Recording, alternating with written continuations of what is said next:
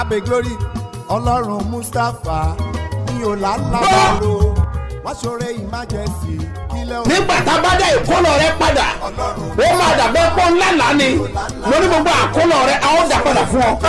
tí gbogbo ẹ tó ń gbọ́ mi lẹ́nìí àsọtẹ́lẹ̀ àkọ́kọ́ tí mo rán jáde sí ayé rẹ nìyí o ti ń fa ìkorò sí inú ayé rẹ ní orúkọ Jésù lónìí àní lónìí lórúkọ Jésù ó yá parẹ́. gbàdúrà fún gbogbo ẹ̀dá tó ń wò mí tó dẹ̀ ń gbọ́ mi lọ́wọ́lọ́wọ́ lórúkọ Jésù Ọlọ́run olùbùkún orí afẹ́bùkún fún ọ.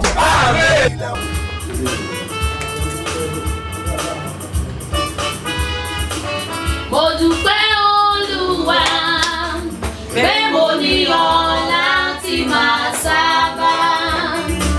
mo dúpẹ́ Olúwa pé mo ní ọ láti máa fọ̀rọ̀ lọ. ọpẹ́lọpẹ́ rẹ ayé ìbá ti kẹ́rù mi sígbó. ọpẹ́lọpẹ́ rẹ ayé ìbá ti kẹ́rù mi dànù. mo yìn ọ́ o Jésù pé mo ní ọ láti máa sábà. mo yìn ọ́ o Jésù pé mo ní ọ láti máa fọ̀rọ̀ lọ. Olúwa ṣeun o, Olúwa ṣeun o, àgbé ọ̀gá bàbá. Olúwa ẹ ṣé, àgbé ọ̀gá bàbá. Olúwa ẹ ṣé, Olúwa ṣeun o, Olúwa ṣeun o, àgbé ọ̀gá bàbá. Olúwa ẹ ṣé, àgbé ọ̀gá bàbá. Olúwa ẹ ṣé. Olúwa ṣeun o, Olúwa ṣeun o, àgbé ọ̀gá bàbá. Olúwa ẹ ṣé, àgbé ọ̀gá bàbá. Olúwa ẹ ṣé. ẹ gbọ́ mi sà. Listen to me, sir. àkọ́kọ́ ọjọ́ iṣẹ́ nínú ọ̀sẹ̀ yìí The first day of the week tí a máa ń pè lọ́jọ́ Monday. that we call Ọjọ́ Ajé. ẹ gbọ́ mi sà. Listen, sir. èmi máa rán ọ̀rọ̀ jáde mọ̀ ní. I send further the word ṣé ti gbogbo ènìyàn tó bá ń gbọ́ mi. to the ear of all my listeners. bí Olúwa ti ń bẹ tí ẹ̀mí ẹ̀ wà Spirit and the spirit. níwájú Olúwa ẹni tí èmi dúró. Before the Lord, the one that I say. ọ̀sẹ̀ ilé máa pè ọ́. This week will be profiting. mi mọ bó ṣe lọ last week. I don't know how you use ọ̀tẹ̀ tó kọjá. mi mọ tó fi ọ̀sẹ̀ tó kọjá dojú kọ. I don't know what you faced in last week. àmọ́ mo pè ọ̀sẹ̀ yìí ní ọ̀sẹ̀ àṣeyọrí So rẹ. I call this week the week of your success. àní mo tó pè é ní ọ̀sẹ̀ ìbùkún I rẹ. call it the week of your blessing. mo tó pè é ní ọ̀sẹ̀ àánú I rẹ. call it the week of your mercy. àní mo wí pé I ọ̀sẹ̀ ojú rere. see the week of favor. gbogbo ẹni tó bá gbàgbọ́ ni Whoever that believes, ó máa sàmẹ́. you will say ó amen. dẹ̀ máa tábù àmì And you type your amen. rúbí In nàìjíríà the name of Jesus. làwùdà mọ́ndẹ́gì In the sátá name of Jesus. mo sọ I àsọtẹ́lẹ̀ prophesy. bí Olúwa ti bẹ́ As the Lord liveth, tí ẹ̀mí rẹ̀ wà and his spirit lives, níwájú Olúwa before the Lord, ẹni tí èmi the dúró one that I mo stand, sọ fún ọ pé and the counsel ọ̀sẹ̀ yìí of máa pé ọ. This will be in profiting. the name of God, Jesus. ayé ẹ̀ máa dìde That will rise. wàá rí ọ̀nà àbáyọ That's the way out. ọmọ adára fún ọ Let's go with you. Jésù Olúwa wa Jesus' name, my Lord. orúkọ mi ò yí padà Mine will never change. àpọ́stélì yìí He's the apostle. Dr. SMO Mustapha JP Babasebioba láti ìjọ Seed of Christ Golden Church Land of Reality tó olùjọ á wà ní Gbáremú Ìdíòbí airport area ní ìlú Ìbàdàn. Oya o, Surulere Mega City Crusade, Babasebioba, ìsọjí alágbára láti omi gbogbo Èkó City. Surulere Mega City Crusade, onísọjí àgbáyé ni Babasebioba dé. Pẹ̀lú àgbésọ̀bà sí ìkìdá ọ̀sà. Ìlú Èkó mi jigijigi gbogbo ẹ̀yẹ tuyaya máa bọ̀. National Stadium Surulere Lagos máa gbàlejò Olúwa. Unstoppable God Ọlọ́run tí a kò lè dànù rọ̀. Ìsọjí alágbára ńlá tó máa bẹ̀rẹ̀ látọjọ́ Monday November 20 títí wọ Friday November 24 ọdún yìí. Bẹ̀rẹ̀ láago mẹ́rin ìrọ̀lẹ́ lójoojúmọ́. Bàbá àti màmá Sebioba. The eminent apostle Dr. SMO Mustapha JP. Àti prophetess ambassador Mrs. Eunice Mustapha JP. Tó fi máa Bishop Isaac Ìdáhùnsá guest speaker. Wọ́n máa fàdúrà yálù ogun adánidúró nínú ayé oníkojúbọ̀. No more stagnancy. Kò sí ìdádúró mọ́. Àwọn olórin ẹ̀mí tó máa wà ń bẹ̀ ní Mega 99. Omi akínà àánú omi jẹ́ ojú mi. Ṣadé Táíwò àti bẹ́ẹ̀ bẹ́ẹ̀ lọ. Jésù retí rẹ̀. Jájọ́ pàdé níbẹ̀. ṣe bẹ̀bẹ̀ láyé mi ó ṣe bẹ̀bẹ̀ láyé mi o ọlọ́run mustapha ó ṣe bẹ̀bẹ̀ láyé mi. Mo dúpẹ́ lọ́wọ́ ọlọ́run bàbá ṣe bí ọba. Orúkọ mi ni Fúnmiláyọ̀ Balógun láti Ìjókòó Ṣàngó Ọ̀tà. Orí ìrì òwúrọ̀ ni ẹnìkan ti sọ fún mi pé kí n máa gbọ́ ìrì òwúrọ̀ pé bàbá ṣe bí ọba. Mi tiẹ̀ wá gbọ́ orúkọ yẹn rí, mi ìmẹ́ni tó ń jẹ́ bẹ́ẹ̀ rárá. Mo bẹ̀rẹ̀ sí ní gbọ́, mo wá ń bu omi, mo ra òróró, mo wá ń gbé sí ìrì òwúrọ̀. Gbogbo nǹkan tí bàbá bá ní kán ṣe mò ń ṣe.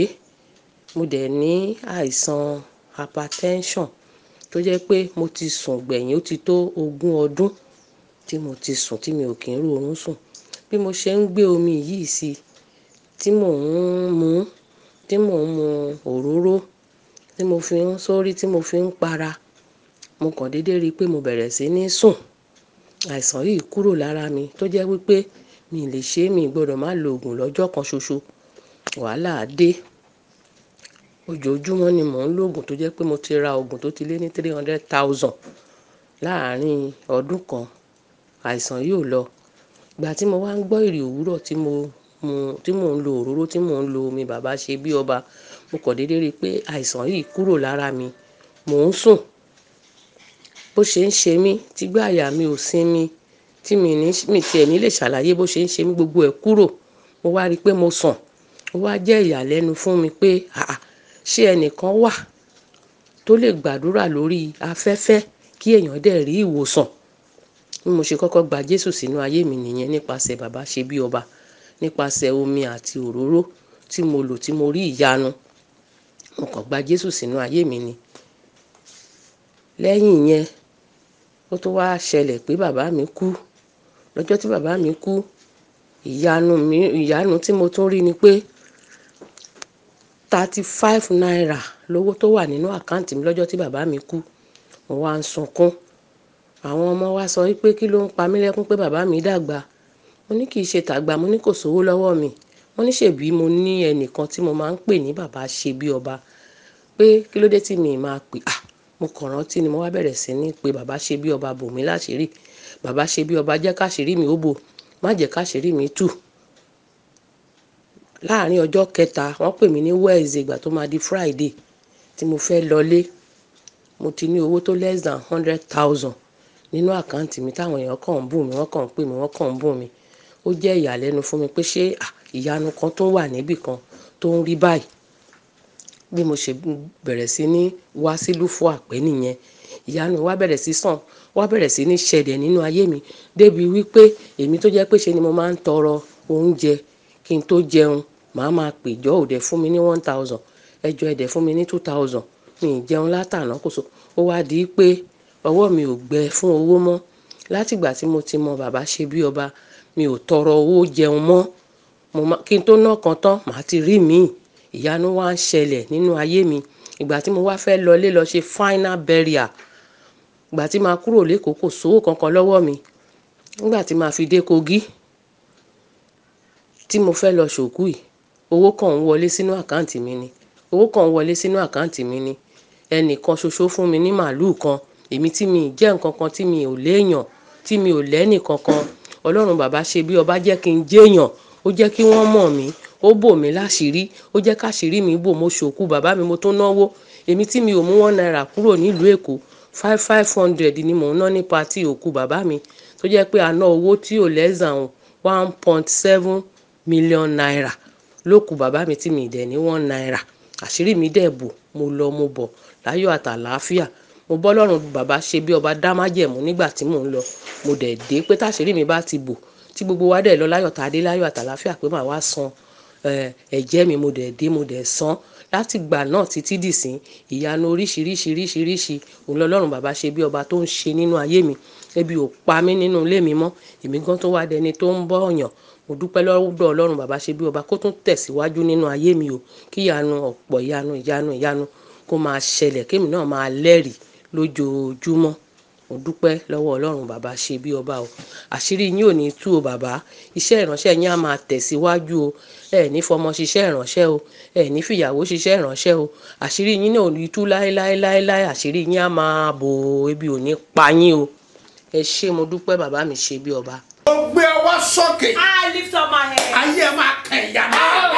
Now we receive miracle. Àwọn kan gbàgbọ́ pa miracle alert. Some people believe about miracle alert. Àwọn kan ní kò sí tàbí jẹ́ bẹ́ẹ̀. Some people say there is nothing like that. Fún àwọn tó gbàgbọ́. But to those that believe, Ẹ nawọ́ sókè. lift up your head. Ẹ pariwo. You will shout. Wọ́n bá ní fò lẹ́gbẹ̀ẹ́. Mú If fò you have rẹ̀. your phone with you, Mo nílò miracle alert. Lord, I need miracle alert. Lọ́sẹ̀ yìí, In this mo week, nílò ẹ̀. I need it. Ẹni tó yẹ kó ràn mí lọ́wọ́ tó kọ̀ láti jọ. The one that's supposed to help me that Lọ́sẹ̀ yìí jẹ́ wọ́n rántí mi. Let them remember. Ọ̀yà àdúrà. Orúkọ Jésù, orúkọ Jésù, orúkọ Jésù, ẹ̀mí mímọ́ o, ìwọ náà ṣe máa ṣe ìjọba o. Mo nílò miracle alert. Miracle alert. Ayérayé náà wọ̀ ọ́ lò. Mo nílò miracle alert. Ẹni tó yẹ kó ṣe mí lẹ́rù kó ti gbàgbé mi. Ẹ fi mí síwájú ẹ̀. Lọ́sẹ̀ yìí, ẹ̀jẹ̀ gbàlà, ẹ̀jẹ̀ gbàlà, ẹ̀jẹ̀ gbàlà. Amen. Praise the Lord. Praise the living Jesus. Orúkọ mi ni Ọpẹ́yẹmí Mohammed láti ìlú Èkó. Mo jẹ́ ọmọ ìjọ orí afẹ́fẹ́ ti ìjọ Seed of Christ. Mo dúpẹ́ lọ́wọ́ Ọlọ́run pé bàbá ṣe bí ọba. Mo dúpẹ́ torí pé ó ń dábìrì àánú ayé mi. Mo dúpẹ́ torí pé ó ń gbọ́ àdúrà mi. Mo ní ìjẹ́rìísí agbára Ọlọ́run.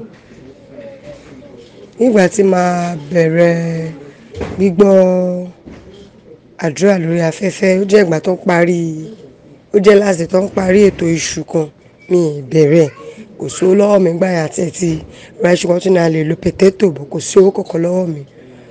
So ẹ̀yin gbọ́n ní ká san rẹ májẹ̀mú, mo láǹfààní àti ní 1,000 naira,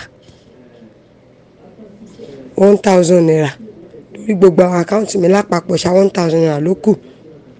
Mo fi gbogbo owó tó kù yẹn mo fi try sọ̀rọ̀ májẹ̀mú ló dàbí ọ̀sẹ̀ kejì tí mo ti ń gbọ́ programme lórí afẹ́fẹ́ tí mo dẹ̀ ń gbọ́ testimony àwọn èèyàn. So mo fẹ́ sọ̀rọ̀ májẹ̀mú ẹ̀jọ̀ mo ní àwọn Ọlọ́run májẹ̀mú tí mo fẹ́ sọ ní ìlọ́po òní kí o fi dá padà fún mi. Sí ìyàlẹ́nu mi, ẹni tí mo ti ẹ̀ lérò sí fóònù mi ti kú gbà tí màá ṣàmì ṣáà tó ti drop message pé send the account number. Ó fún mi ní ìlọ́po mẹ́wàá rẹ májẹ̀mú tí mo sùn. Ẹ̀gbẹ́ náà ni dáàdì tún sọ nípa pé káyé fi gbogbo owó jẹun, ká máa lákòjọ, kí a máa ṣe nǹkan tó bá ní lọ school pé ó kàwé. Lẹ́nu ẹ̀ ṣe wá fún mi 10,000 ní kí ni mo lè fi 10,000 naira yìí bẹ̀rẹ̀. Sí àná ẹni Ọlọ́run ṣáábí tí mo lérò sí bó ṣe pè mí nípa ṣé mo lè máa ta ọjà. Ní mo lè máa ta 10,000 yẹn mo fi ní 10,000 yìí ò lè tó. Ó ṣe kò ṣe bí èèyàn kan ṣe tún fún mi ní 20,000, mo ṣáà fi 30,000 naira mo fi bẹ̀rẹ̀ okòwò yẹn. Wọ́n fẹ́ dúpẹ́ lọ́wọ́ Ọlọ́run pé okòwò tí mo fi 30,000 naira bẹ̀rẹ̀ yẹn, ẹ̀yìn ìgbà tí màá lọ sọ́jà mo kó 50 lọ, ìgbà tí màá lọ ọjà mo kó bá 50,000 naira lọ. Ọjà yẹn ó dẹ̀ ń move dáadáa, ó ń lọ dáadáa. Ẹ̀yìn ìgbà yẹn la ṣe nípa ọ̀rọ̀ àánú, mo ṣàròjú rẹ̀ àti àánú Ọlọ́run gbà.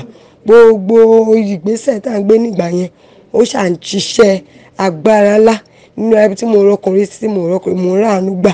So mo dúpẹ́ lọ́wọ́ Ọlọ́run ìpè bàbá ṣe bí ọba. Mo dúpẹ́ lọ́wọ́ Ọlọ́run, mo dúpẹ́ lọ́wọ́ bàbá ṣe bí ọba fún ara wọn pé agbára wọn ò ní dókun. Ọlọ́run àtúbọ̀ máa lò wọ́n sí. Wọ́n ní wòlíì gbà wá ìrọ́kọ́ Jésù, wọ́n ní fọmọ ṣiṣẹ́ ìránṣẹ́, wọ́n ní fara ṣiṣẹ́ ìránṣẹ́. Ní ìgbà ìbọn ṣe máa ń wàásù fún wa, a máa fi lé ológo, a máa fi ṣèrè jẹ. Mo tún wá fi àsìkò mo fi ń béèrè fún Ọlọ́run pé ohun kan tó wù mí gangan ní ọkàn ní orúkọ Jésù, ètò ohun mi tó jẹ́ gbòógì tẹ́ pé ọ̀lẹ́ tó bá béèrè pé ẹ béèrè kọ́ lọ́nà tí mo máa sábà béèrè kọ́ lọ́nà kò ṣe láṣẹ pé mo ṣe ìlérí pé tí Ọlọ́run bá ṣe máa ta gbogbo pá mi àti wá sí ilé ìjọsìn ní Ìbàdàn nílùú Fàpẹ́ láti wá ṣe ìjẹ́rìí Ọlọ́run, ìjẹ́rìí mi rè kọ́ lọ́run kó gbà. Agbọ́dọ̀ sọ̀rọ̀. You talk to God, Lord. Àwọn awoni sòsòsòsò ṣe ní lóore. People that will just look at me and do me good. Àwọn awoni sòsòsòsò ṣe ní lóore. People that will look at me and do you. Mú mi pàdé wọn lọ́sẹ̀. Let me miss them. Ó yá àdúrà.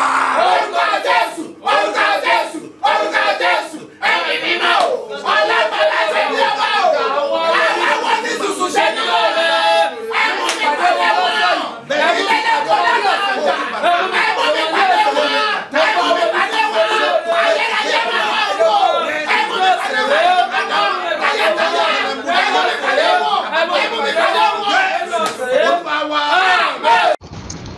Ẹ káàárọ̀ sà, orúkọ mi ni Bọ́sẹ̀ láti Èkó ní Ọgbà. So láàárọ̀ nígbà tí mo gbọ́ program tán tí dáàdì sọ pé ká san 700 naira. So mo san 700 naira tán ní ilé ni mo ti san 700 naira. So mo dẹ̀ múra ibi iṣẹ́. So ìgbà tí màá fi dé ibi iṣẹ́ tí mo ní kí n tan dátà mi pé mo wọ̀n fóònù mi, so mo ń wá àwọn mẹ́sàgì kan lórí fóònù mi. Kò pẹ́ ni mo kàn rí alátìn lórí fóònù mi. Mo rò pé mo kọ́kọ́ tún wò, mo tún wò pé ta ló send mi lówó. Mo rò pé mi ì sọ fún èèyàn pé kó send mi lówó. Mi ì sọ fún anybody pé kó send mi lówó. Kò ń ṣe pé bí àmọ́ ń retí owó kan látọ̀dọ̀ anybody. Because orúkọ yẹn tó wá jẹ́ orúkọ Igbo. Wọ́n wà ta lẹni yìí. Mo tún wá click lé orí receipt yẹn gangan pé kí n tún wò dáadáa. Àbẹ́ni yẹn ṣe mistake ni àbí kí ni. Mi ò understand gbogbo mi ṣàrò pé owó lélẹ̀ 30k lẹ́ni yẹn send sí mi 30,000. Mo lè send receipt yẹn gan sí. Màá send tí bá ṣe voice note tán, màá send pé kẹ́lẹ̀ mi receipt owó tí mo gbà 30,000 lé ní. Ẹ fi pé mo send 700 naira tẹ́níkà send tí bàbá ní ká send láàárọ̀. Mo dẹ̀ receive 30,000. It was surprise, like inú mi dùn. Ọlọ́run ṣe bí ọba, ó ṣé o. I really want to thank the God of Babasebioba tó surprise mi. Mo dúpẹ́ gan-an ni. Wọ́n náwó àti bàbá yẹn. Olúwa fọwọ́ ìyanu rẹ̀ kàn mí. Agbára mi ń fẹ́ ìyanu. Ayé mi ń fẹ́ ìyanu. Fọwọ́ ìyanu kàn mí Ọlọ́run. Ó yá wá.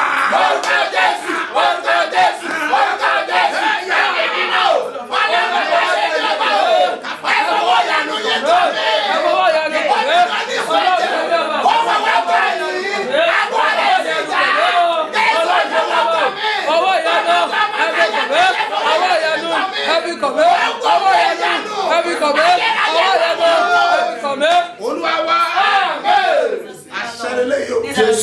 Lọ́kàn ìrànlọ́wọ́ náà. Máa tápà mí ẹ̀. Type your amen. Mo dẹ̀ share program. And share the program. Mo sọ̀rọ̀ gẹ́gẹ́ bí ìkọ́ I speak as oracle of the living God. Bí ìwọ bá gbàgbọ́ ní orúkọ Olúwa. In the name of the Lord. Kó dáyé àti ọ̀run. Mo nù lọ́wọ́ àyànmọ́ rẹ̀. Jáde kó lọ pàdé ẹ̀. In the name of Jesus. Oya o, Surulere Mega City Crusade, Babasebioba, ìsọjí alágbára ńlá tí omi gbogbo Èkó sí. Surulere Mega City Crusade, onísọjí àgbáyé ni Babasebioba dé. Pẹ̀lú àgbésọ̀bà sí Ìdáhùnsá. Ìlú Èkó mi jigijigi gbogbo ẹ̀yẹ tuyaya máa bọ̀. National Stadium Surulere Lagos máa gbàlejò Olúwa. Unstoppable God Ọlọ́run tí a kò lè dánúró. Ìsọjí alágbára ńlá tó máa bẹ̀rẹ̀ látọjọ́ Monday November 20 títí wọ Friday November 24 yìí. Bẹ̀rẹ̀ láago mẹ́rin ìrọ̀lẹ́ lójoojúmọ́. Bàbá àti màmá Sebioba. The eminence apostle Dr. S.M.O. Mustapha J.B. àti prophetess ambassador Mrs. Eunice Mustapha J.B. tó fi máa Bishop Isaac Ìdáhùnsá guest speaker. Wọ́n máa fàdúrà àyálù ogun adánidúró nínú ayé oníkojúmọ́. No more stagnancy. Kò sí ìdádúró mọ́. Àwọn olórin ẹ̀mí tó máa wà ń bẹ̀ ní Mega 99. Omi akínàánú omi jẹ́ ojú mi. Ṣadé Táíwò àti bẹ́ẹ̀ bẹ́ẹ̀ lọ. Jésù retí rẹ̀. Jájọ́ pàdé níbẹ̀. Ẹ̀ńtọ́ bá ní agbára fi agbára sàmì. The all that have strength, say amen with your strength. Mo jáde bí wòlíì. I come out as prophet. Mo sọ̀rọ̀ bí ọ̀kan náà àwọn àpòstẹ́lì tí a rán sí ìran yìí. I speak as one of the apostles sent to this generation. Gbogbo ẹni bá gbọ́ tó bá gbàgbọ́. Whosoever that hear and believe. Àsọtẹ́lẹ̀ lélẹ́yìí o. This is a prophecy. Gbogbo alágbára tí máa ń dí ọ lọ́wọ́ lọ́sọ̀ọ̀sẹ̀. Every wicked one that block your ways in the week. Tí ò kì í jẹ́ kó o ní ẹ̀rí àṣeyọrí ní òpin ọ̀sẹ̀. That make you not to have testimony in the midweek of the week. Gbogbo àwọn alátakò ènìyàn. All antagonists. Àwọn ọ̀dájú ènìyàn. The wicked ones. Àwọn tí ń fi agbára gbari kúrò lọ́wọ́ ènìyàn. The people that snatch away goodness from you. Àwọn tí èjé kéèyàn orí ìdùnnú. The people that make you not to have happiness. Mo dojú kọ wọ́n lórúkọ Olúwa. I freeze them in the name of the Lord. Bàbá lè sàmẹ́. If you can say amen. Àṣẹlélẹ́ yìí. His authority. Lónìí àní lónìí. Today and today. Apalẹ̀ wọn mọ́ lórúkọ. Let them off in Jesus. Ọ̀sẹ̀ yìí máa pé ọ. Wà á yọ owó Ọlọ́run. Wà á rí ìyanu ẹ̀. A máa bẹ̀ ọ́ wá. Wà á rún ní ayọ̀ fún. In the name of Jesus. Sọ pé màá ṣe bí ọba. Màá ṣe bí ọba. Gbàrà Olódùmarè. By the grace of the Almighty God. Wà á ṣe bí ọba. Reign as king. gbọ́ mi sà. This is Sam. Gbogbo ẹ̀yin tí ọjọ́ ìbí ń já sóni. All of you that this is your birthday. Ẹ̀yin oní wedding anniversary. People celebrating wedding anniversary. Mo mọ̀ kí yín kú oríire. I congratulate you. Oríire yẹn. That Kò congratulations. ní pàdé ìbànújẹ́ láyé. So we never have to read. Lórúkọ Jésù. In the name of Ẹ̀mí kíkún àtọ́jọ́ ogbó. Long life to hold it. Ní àlàáfíà àti ìbùkún. Peacefully and with blessing. Ọ̀run yóò dá ẹ̀ fún. We listen to you. Ìgbéyàwó rẹ̀ kò ní ní àtakò. Glory will not have antagonism. Ayé yín máa dùn. God will praise Ẹ ti us. rà àánú gbà.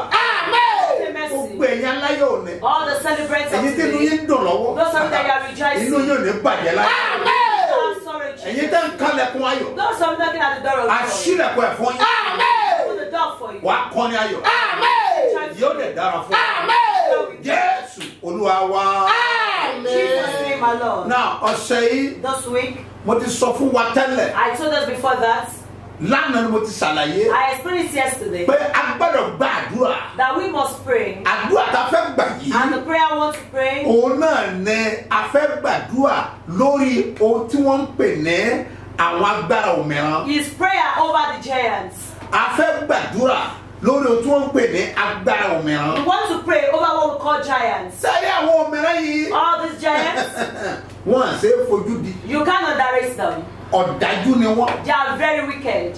Àwọn òmìrán tí mo ń sọ nípa wọn. These giants that I'm talking about, Wọ́n máa ń jẹ́ ìdíwọ́ àti alátakò. they are angels and antagonists. Àwọn ní jagunjagun ìgbàanì ṣáájú ìkún omi. They are the old warrior before the flood. Àwọn ní máa ń jagun gbà náà. They are the one that go to field Ṣáájú ìkún battle omi. before the flood. Jagunjagun ni wọ́n. They are warriors. Wọ́n á máa gbógun ti ènìyàn. They will wage war against people. Bíbélì ti ẹ̀jẹ̀ kó yẹ pé àwọn gangan ni ọ̀bàyéjẹ́. The Bible makes us understand that they are the one that destroyed the world. Àwọn ló yẹ kí inú Ọlọ́run kó bàjẹ́ torí kó dá They ènìyàn. are the one that made God to bitter because he created Ẹ man. wá gbọ́ mi sà. This is Àwọn òmìrán yìí all these giants. wọ́n á máa gba ògo lọ́wọ́ ológo. They can take glory from the glorious one. Wọ́n á máa dí ológo lọ́wọ́. They will delay the glorious people. Ìkan burú bẹ̀. One is very Wọ́n á bad. máa pa ológo ọmọ. They can kill glorious child. Bẹ́ẹ̀ni. Yes. Gbogbo ẹ̀yin ológo ọmọ. All the glorious people. Ẹ̀yin abiyamọ tọ́lọ̀ fi ọmọ ológo ta The lọ́rẹ̀. parent that God has blessed with Ẹ glorious fò child. sókè sàmì yìí. Jump up to say Arábánú in gàlẹ́. the name of Jesus. Agbára tí máa ń pa ológo ọmọ. The forces that kill Kò ní glorious yà child. àgbàlá yín. Come to the habitation. Ẹ gbọ́ mi sà. This is, sir. Inú ilé tó ti ń gbọ́ mi That yẹn. house that are hearing me. Ogun ìpàwọ́lé ìfẹsẹ̀jìnlẹ̀. Battle of money. Kò ní ṣẹlẹ̀ lágbo náà. What happened in that family house? Àfi kó o jáde kó o wọnú You ògo. must come out and move into glory. Mo ń sọ̀rọ̀ nípa àwọn òmìrán I'm yìí. talking about these giants. Àwọn òmìrán yìí burú débi pé These giants are very tough to the extent wọ́n that máa ń dá ọmọ ológo dúró. they can stop glorious children. Wọ́n máa ń dé ènìyàn lọ́nà. They can block or hinder one's Mo way. sọ ń jẹ́ sí. I said it the other time. Àwọn Èkìtì wípé The Ekiti how they say. Ọlọ́run níyọ̀ kó níyọ̀ lọ́wọ́ ogun abóde ni. It is only God that can save one from the wicked Ẹ gbọ́ one. mi sà. Listen, sir. Àwọn tó sá pamọ́ dé ènìyàn Ọlọ́run lè gbà ọ́ lọ́wọ́ It wọn. is only God that can save you from the one that hide Ọ̀nà themselves. ìpè lógun abóde ni. They call it the people that hide themselves. Paramọ́ ìwọ òde mọ́ kàn ń bọ̀ tí. They will hide themselves. You will not know you are just coming. Àfi tọ́lọ̀ bá sọ ènìyàn. It is only God that can protect or guide one. Àwọn yìí wọ́n á máa sá pamọ́ dé ènìyàn pé bínú máa ń gbà. These people they will hide themselves and monitor you that this is the way it passes. Sọ pé òmìrán. Say giant. Òmìrán. Giant. Òmìrán. Giant. Tọ́lọ̀ fẹ́ dá mi dúró. They want to stop me. Ṣubú rẹ̀ kó kú dà. Fall down and die.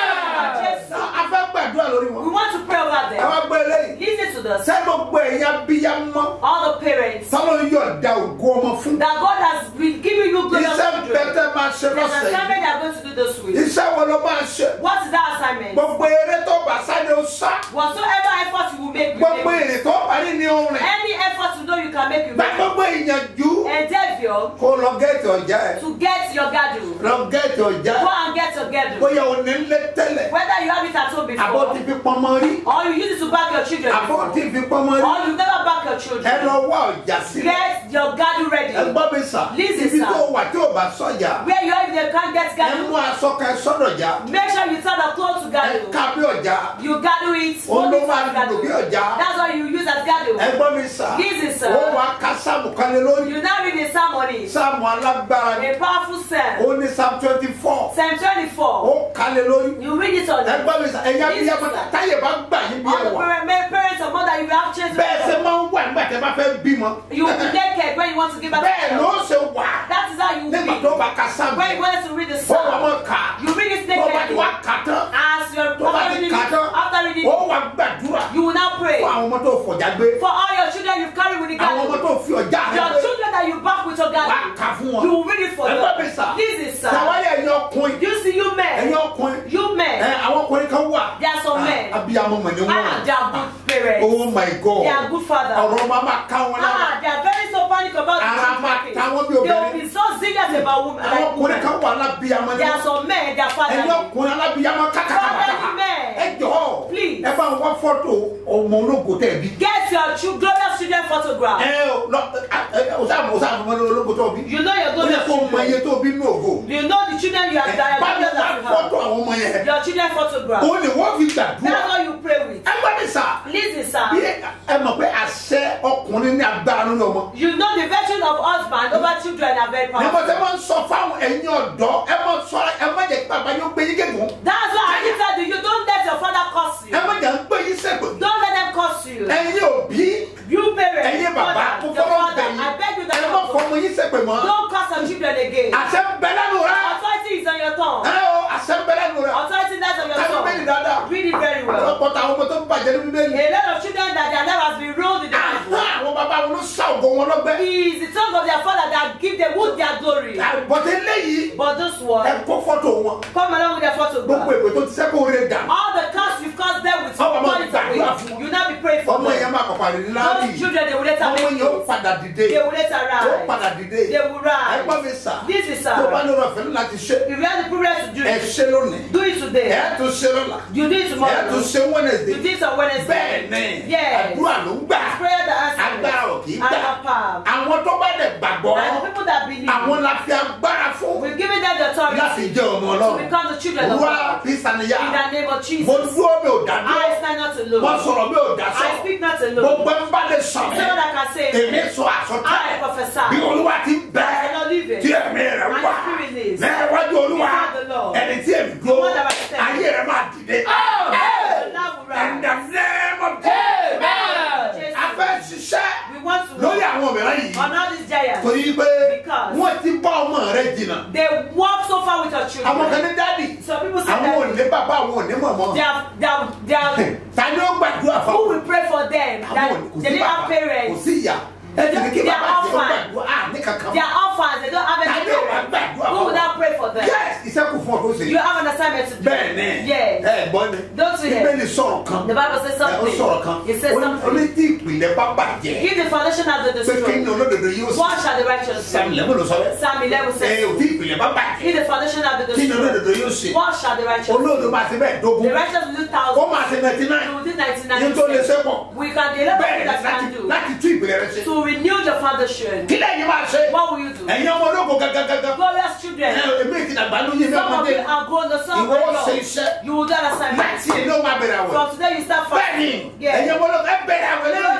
Start fasting ẹ today. gbà ó dájú òkèlè tẹ mí And kéde you mú don't kéde náà have ni. for years and now gbà àwẹ̀ lẹ́yìn. fast ó gbà lọ́la. ó tomorrow gbà ní Wednesday. to Wednesday. ó yóò rẹ̀ gbọ́dọ̀ sí. because your way must be promise and prosperous. faith yẹn gbọ́dọ̀ pa. Ogun ìjákulẹ̀, ogun ẹ ti jẹ́ bí ọmọ ogun. stand as warrior. lọ láti jẹ́ èèyàn. That do not become Dùránù like mọ̀dẹ́ kẹsẹ̀. in the name of Olùmọ̀dé bí Jesus. ìbá. In the mighty name Mo of padà sẹ́mi Jesus. ìdábàá. I decree not Mo gbà so. bá tí máa ń polongo ọmọ. Every voice that keep Wọn ò ní ya ilé rẹ̀.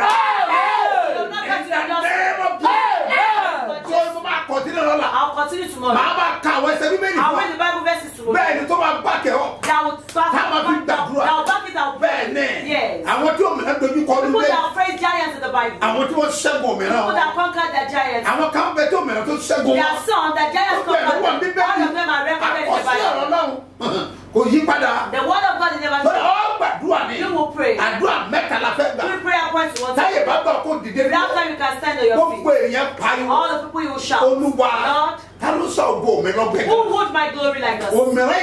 That wicked giant that would my glory.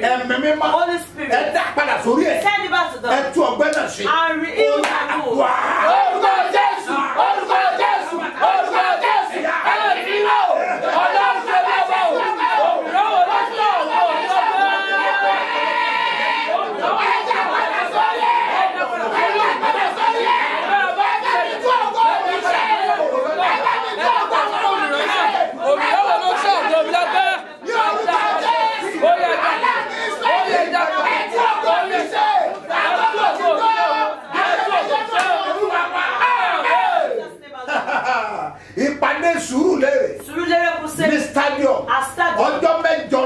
It will commence next week. The program will commence after that. We will do the program together. We expecting the prophet. I will give you the address. This is in the name of Jesus. I command us end of delay. Of dance. You have no power over your game. You stretch your two. Do not pray with zeal. Lord, let me receive goodness this week. Don't let any giant delay. Let me receive tangible money. Let me receive tangible money. Let this will be profitable.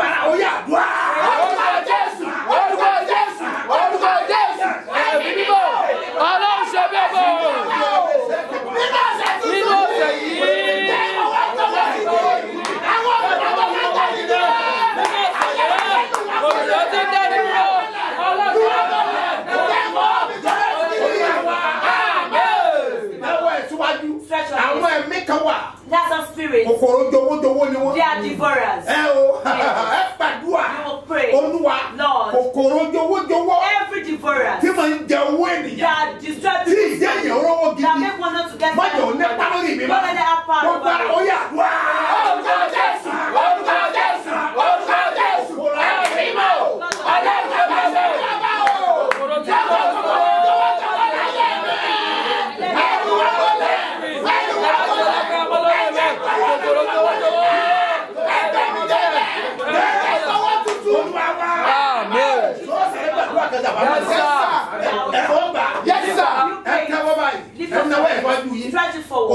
Lord, guide my pathway this week.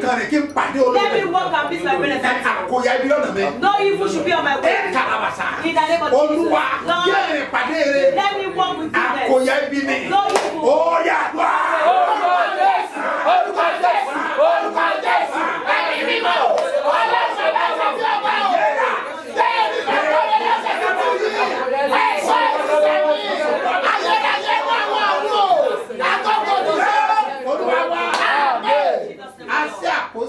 The authority of apostle. The power given to me. I pray with you beloved. I authorize. May you get to receive money. Holy Spirit will direct to them. I pray. All the sojourners. In the name of God. Protection of God is sure. In the name of Jesus. In the name of Jesus. All the supporters of this ministry. I pray for you. Your seed. In the name of Jesus. Be blessed for you. Some people will still bless prophets today. Every Monday, every day. Every day. In the name of Jesus. Lift up your head. Your hands must reach God. Yeah. Because where you point your hand, the end of God is spiritual authority. In the name of Jesus. The end of blessing of God. The end of lifting. The end of enlargement.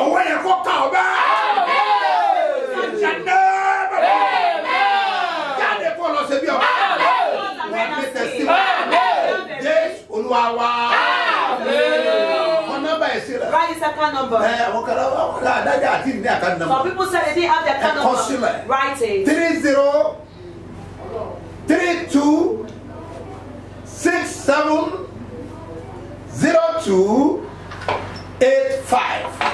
Mustafa Solomon Moses Nobabuyadi, the Fort Bank. Ekeji 101 52 98 950. Seed of Agony Church tó bá gbé jáde ní Zenith Bank ẹnìkan gbọ́ mi bẹ́ẹ̀ yẹn Somebody is hearing over there. ìrànlọ́wọ́ tó kàn yín láyé You never received. ó yà lọ kàn ìrànlọ́wọ́ in the name of Jesus. Oya o, Surulere Mega City Crusade, Babasebioba, ìsọjí alágbára ńlá tí omi gbogbo Èkó sí. Surulere Mega City Crusade, onísọjí àgbáyé ni Babasebioba dé. Pẹ̀lú àgbésọ́ba sí Kìdáhùsà. Ìlú Èkó mi jigijigi gbogbo ẹ̀yẹ túyáyá máa bọ̀. National Stadium Surulere Lagos máa gbàlejò Olúwa. Unstoppable God Ọlọ́run tí a kò lè dánúró. Ìsọjí alágbára ńlá tó máa bẹ̀rẹ̀ látọjọ́ Monday November 20 títí wọ Friday November 24 yìí. Bẹ̀rẹ̀ láago mẹ́rin ìrọ̀lẹ́ lójoojúmọ́. Bàbá àti màmá Sebioba. The eminence apostle Dr. S.M.O. Mustapha J.B. àti prophetess ambassador Mrs. Eunice Mustapha J.B. tó fi máa Bishop Isaac Ìdáhùnsá guest speaker. Wọ́n máa fàdúrà àyálù ogun adánidúró nínú ayé oníkojúmọ́. No more stagnancy. Kò sí ìdádúró mọ́. Àwọn olórin ẹ̀mí tó máa wà ń bẹ̀ ní Mega 99. Omi akínàánú omi jẹ́ ojú mi. Ṣadé Táíwò àti bẹ́ẹ̀ bẹ́ẹ̀ lọ. Jésù retí rẹ̀. Jájọ́ pàdé níbẹ̀. Àṣẹ́rè ó tẹnu mi jáde. These authorities that comes out from my mouth. Ní orúkọ Jésù tẹ Násárẹ́tì. In the name of Jesus Christ of Nazareth. Lẹ́mọ̀ sọ fún ọ pé I declare to you that agbára tó kìí testimony the power to have testimony. ní ọ̀sẹ̀ tó tó In yìí this new week. ó yá gba agbára náà. Receive the power. Àwọn ọmọ kẹtì lọ kọjá wọn jáde. Some women are bigger than Àwọn that. abíyá wọn The lóra bí parents, náyà lọ ẹ makuli bàdá In the name of Jesus. lórúkọ ọ̀run kọ yá. Heaven will bless Ẹ you. gbé ọ̀rọ̀ jáde. Bring us your heart. Wọ́n dáná agbára sínú ọ̀rọ̀ I jáde. want the fire of prayer. Àṣẹ àánú àtọ́jú rere. Authority of favor and mercy. Ìbùkún tó kàn ní láyé Yes, you never receive it. lórúkọ Jésù. In the name of Ó yá kó wọnú ọ̀rọ̀ yá. Come to the altar. Bó o ṣe àánú ẹ̀ tí ara As ẹ̀. a night Ó yá gba agbára. receive Kó power. kú ò léyìn lásán. Ìyanu àṣẹ. Wà á dẹ̀ ṣe bí ọba. Jésù Olúwa wá. Jesus name alone. Ẹnìkan dáàbì. Somebody say that. Agbábọ̀ ẹ̀ ń bọ̀ ládó. We heard that you are coming to Ado. Òlé akọgun ló invite yín. This Professor Kobu that invites you. Ibo ni tá a fẹ́ ṣe pàdé yẹn Where do lọ? you want to do the program? Ọbátọ́lá Memorial Hall Obatola Memorial ní Hall. Adébáyọ̀ ní Adó Èkìtì. Adebayo Adeokiti. Ibẹ̀ láti pàdé. That is where we Aago meet. mẹ́rin lójúmọ́. By 4 p.m. Ẹgbọ́n mi sà, This is ọ̀rọ̀ ẹ gbọ́dọ̀ gbọ́ ni. your case must be Ní ń sent bọ̀ to. ládó. I'm coming to Ẹ kú Ado. múra ìgbàlejò Happy wòlé. visitation. Julu mọ́tẹ̀púrí In the àràfà. name of Jesus Kọ́ni Christ. àràwọ̀dé In the name of yìí. Jesus. Mọ pàṣẹ mi ìdábàá. I decree not Ọwọ́ to- adánidúró. End of delay. Ọwọ́ yẹn gbiná lórúkọ. Can't Ha, find o ti rà àánú gbà. O ti rà àánú gbà. O ti rà àánú gbà. In the name of Jesus. Ó yá lọ ṣe bí ọba. Yes, Olúwa wa. Jesus name alone. Ayé sì ń bẹ nílẹ̀ kọ́dà mú tán. Ẹ̀wà ògo rẹ̀ pé ọ̀pẹ máa bọ̀. Wálé wálé wálé nísinsìnyí. Ẹ̀wà ògo rẹ̀ pé ọ̀pẹ máa bọ̀. Agbára Ọlọ́run kó ṣáájú rẹ̀. Kó káyìn rẹ̀. Kó yà ọ̀já yìí sí. Bless them. Kádùá rẹ̀ ó gbà. Prayer will answer. Gbogbo ẹ̀yin ọmọ ológo. All the glorious Ẹ jọ̀ọ́ ẹ children. parapọ̀ sábẹ́ yìí. Please join Ẹ jẹ́ together. kí àmì yẹn kó hó Let that amen yáyáyáyáyá. echo loud. Òkú mọ́dágálá In ṣe. the name of Jesus. Mo parí àṣẹ. I authorize. Ibi tó ti ń fojú sọ́nà sí Where you've ìbùkún. been looking out to bless Sí you. owó sí físà. For money for Sí visa. ìrànlọ́wọ́ sí For àṣeyọrí. help for success. Sí ìbùkún sí ògo. For blessing for Sí good. iṣẹ́ gidi. For good job. Lọ́sọ̀yọ́ wà á gbọ́ èrò ayé. Ó máa tẹ̀ ọ́ lọ́wọ́. In the name of Jesus. Àná ẹ̀tí ara ẹ̀kọ́ lọ ṣe rere. Anoint yourself and Bẹ́ẹ̀ ni yóò rí. prosper. Jésù Olúwa wa. Má gbàgbé mọ́mì àti dádì. Fọ́tò àwọn ọmọ rẹ̀ dádì. Children photograph Kọ́ wà daddy. lọ́wọ́ yín láàárọ̀ Should be ọ̀la. with you tomorrow Má morning. gbàgbé mọ́mì. Don't forget mommy. Ọjà yẹn. That God do. Ẹ gbé dání. Let it be with Ẹ má you. gbàgbé Psalm tẹ́ ká. Don't forget the Psalm Psalm 24. Psalm 24. Ẹjọ́ ọkùnrin. Men, Ẹ̀yin náà ìgbà bí àwọn obìnrin ṣe you gbà. to pray as the women pray. Bọ́lá òsè dá táyé bá ti gbà yín. If God can Níbi allow tí ẹ̀yin wà there ní. you have. Ẹ ṣe bẹ́ẹ̀. Do so. Ẹ̀yin ọmọ ológo. All glorious Mo sọ children. fún yín pé I ẹ bẹ̀rẹ̀ àwọn yín lẹ́nu. Start your fast Ẹ gbà lọ́la. fast Ẹ tomorrow. gbà lọ́tùnla. And next Nítorí tomorrow. pé Because wà á rí àánú gbà. you are famous. Ẹ gbọ́ mi sà. Listen, Wá ẹnìkan sir. lẹ́gbẹ̀ẹ́. Look for somebody Sọ fún inside. jẹ́ ó dá lójú pé. Then assure you that lẹ́rìí testify. Oya o, Surulere Mega City Crusade, Babasebioba, ìsọjí alágbára ńlá tí omi gbogbo Èkó sí. Surulere Mega City Crusade. Onísọjí àgbáyé ni Babasebioba dé. Pẹ̀lú àgbésọ́ba sí Kìdáhùsà. Ìlú Èkó mi jigijigi gbogbo ẹ̀yẹ túyáyá máa bọ̀. National Stadium Surulere Lagos máa gbàlejò Olúwa. Unstoppable God Ọlọ́run tí a kò lè dánúró. Ìsọjí alágbára.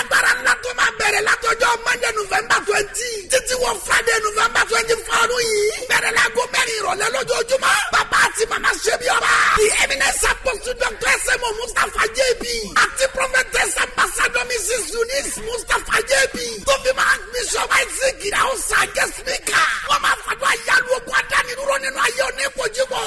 No more stagnancy, kò sí ìdádúró mọ́. Àwọn olórin ẹ̀mí tó máa wà ń bẹ̀ ní Mega 99. Omi akínàánú omi jẹ́ ojú mi. Ṣadé Táíwò àti bẹ́ẹ̀ bẹ́ẹ̀ lọ. Jésù retí rẹ̀. Jájọ́ pàdé níbẹ̀.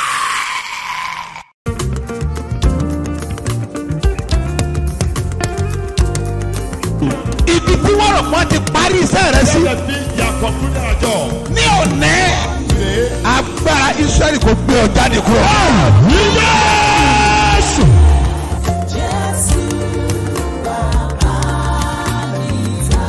Bí Jésù bá ti dé, ọjọ́ yẹn ni ìtàn ẹ yí padà. Ní òní, wàá gbàlejò Jésù. Jésù!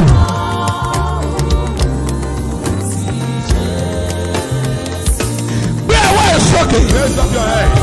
Àní ogun tí ń fi àkókò rẹ ṣòfò. Jésù tí olóore fi gbàgbé ẹ. Ogun yẹn ṣá.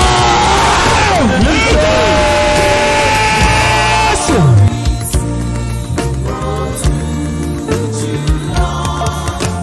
Mẹ́sẹ̀lẹ̀ bọ̀dẹ̀ kárẹ̀bù yàtá bàtàríà. Pọ́ọ̀rìà dà mọ́lẹ̀ kẹ́dọ̀ ọ̀ṣà. Wà túrí bí nùkà pọ́ọ̀rìà. Kọ́ba lanta bó sẹ́ríà gbogbo ogun tí fi àkókò rẹ̀ ṣòfò lórúkọ Jésù ogun yẹn wọlé. Jésù ogun tó jà bàbá ẹ̀ Jésù ogun tó jà ìyá ẹ̀ Jésù wọ́n dẹ̀ fàkókò wọn ṣòfò Jésù wọ́n dẹ̀ tún fara hàn ní ayé rẹ̀ Jésù èmi dúró bí wòlíì ọlọ́run àlàyé mo sọ̀rọ̀ bí ọ̀kan náà àwọn àpòstélì tí a fi iṣẹ́ ìran lórúkọ Jésù wọ́n pa á ní àṣẹ ogun yẹn kó fi rẹ̀ dànù Jésù.